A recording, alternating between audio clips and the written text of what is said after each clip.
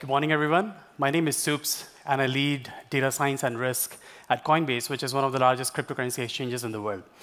So today, I'm going to be talking about what does it mean to build one of the largest cryptocurrency exchanges in the world, and how do you solve some of the hardest problems using AI at scale. So first, Coinbase is building an open financial system for the world. We are allowing users all over the world the ability to use, buy, or earn cryptocurrencies. Now, building this gateway to the cryptocurrency world from the fiat world of US dollars or euros requires getting several things right, including fraud, compliance, and identity. In this talk today, I'll be talking about what does it mean to leverage AI and machine learning to solve some of the hard problems around fraud, compliance, and identity. Just to give you a brief idea of the scale that we're dealing with over here. So first of all, our anti-fraud models are built using matrices which are as large as 10 million rows by 100,000 columns. And our fraud models are powered by signals from the blockchains. And the blockchains for the major cryptocurrencies we support, including Bitcoin and Ethereum, are on the order of hundreds of gigabytes, closely reaching a terabyte, and growing at the rate of 150 megabytes an hour. Now, on the identity front, we have to, in order to comply with the law of the land in the various jurisdictions where we're operating, we have to obtain the identity document for our customers. And we cannot necessarily run AI and machine learning algorithms while that data is stored in clear text. So we encrypt all of that data in S3 buckets on Amazon, and then those images are decrypted at the rate of 500 images per second, and then we run our computer vision algorithms on that.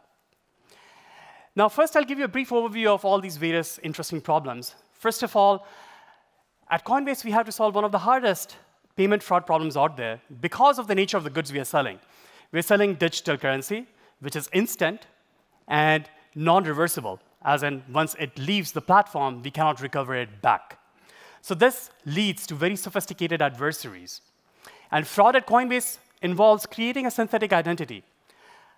A fraudster will steal Alice's bank account, Bob's identity, which is driver license or social security number, and then Carl's mobile phone number and link it on Coinbase.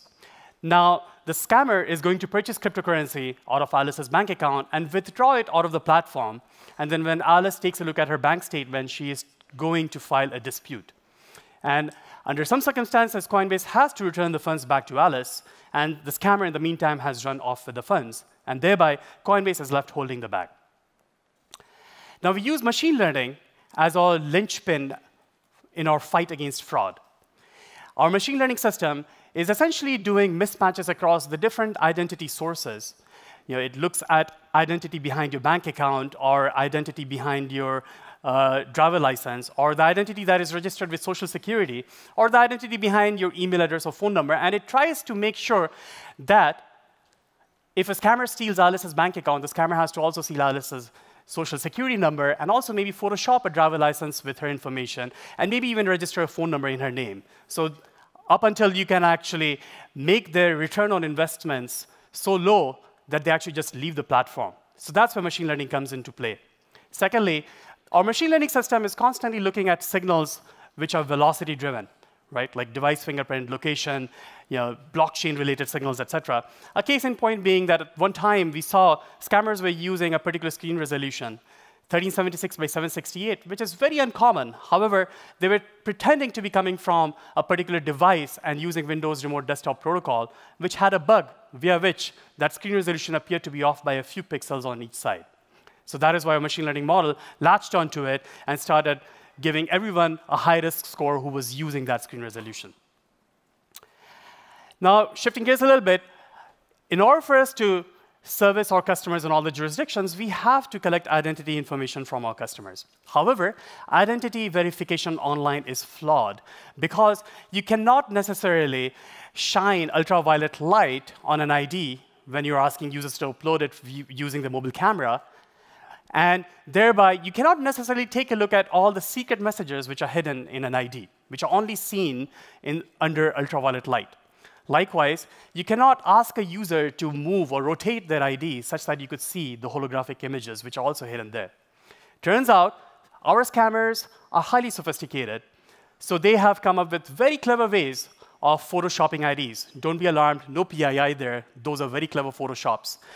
What they've done is they've realized that since it is so hard to actually always Photoshop the image, because you have to also create a hosted image on the ID, so they have resorted to just altering the text. So those are two different IDs with two different driver license numbers, but the same individual.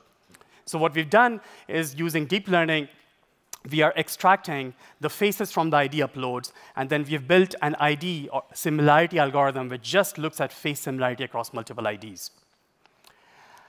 Now, I'll talk about what does it mean to be solving these problems at scale. So using Amazon SageMaker, we have been able to speed up our anti-fraud model building, which in the past used to take about 20 hours, and now using GPU instances and parallelizing our machine learning model building, we're able to bring it down by 10x. So we can build a new model in 20 minutes. Since fraud is highly dynamic and highly evolving, fraudsters are always adapting new techniques. So this is a key advantage to us, the ability to actually create a new model at much faster timescales. Similarly, we can now decrypt images which are stored in Amazon using Amazon's key management service. We can decrypt them, and then we can actually perform our computer vision algorithms on them. Now, at a company like Coinbase, we have a very hard problem as data scientists, because it turns out our data scientists don't have access to data, because Coinbase is storing billions of dollars of cryptocurrencies on behalf of its customers. And so we have very strict rules in place as to who can touch production data. So that means that we've had to build a very novel system via which our data scientists and machine learning engineers can actually write code. So what we've done is we've built a service via which any code that gets deployed, be it a Jupyter Hub notebook or be it a machine learning algorithm using scikit-learn, it has to be code reviewed by one, two, many people, and then it gets deployed into production as a Docker container, and then it gets registered into Amazon's ECR, which is container registry, and then someone goes in and actually hits run and gets the model building started. And then the model config is stored back to S3, and then at the same time what we've done is we also deploy another Docker container into our own container registry, and then using a Flask app, we are able to also score a user using the same code. Now, when all of this is happening, image data, which is PII, and losing our PII data would lead to huge regulatory fines. So therefore, all image data, it stays encrypted on disk in S3 buckets, and they are only decrypted by these containers which have the right credentials to decrypt them. And then you can run these algorithms. And that is where the speed at which you can decrypt images becomes very important. And we are able to hit, like, right now, 500 images per second. So this is our pipeline. We call it Nostradamus. And it orchestrates across Amazon's S3 buckets, Amazon's ECR, and Amazon's SageMaker as our environment for building our machine learning models. And to conclude, building an open financial system requires using AI at scale.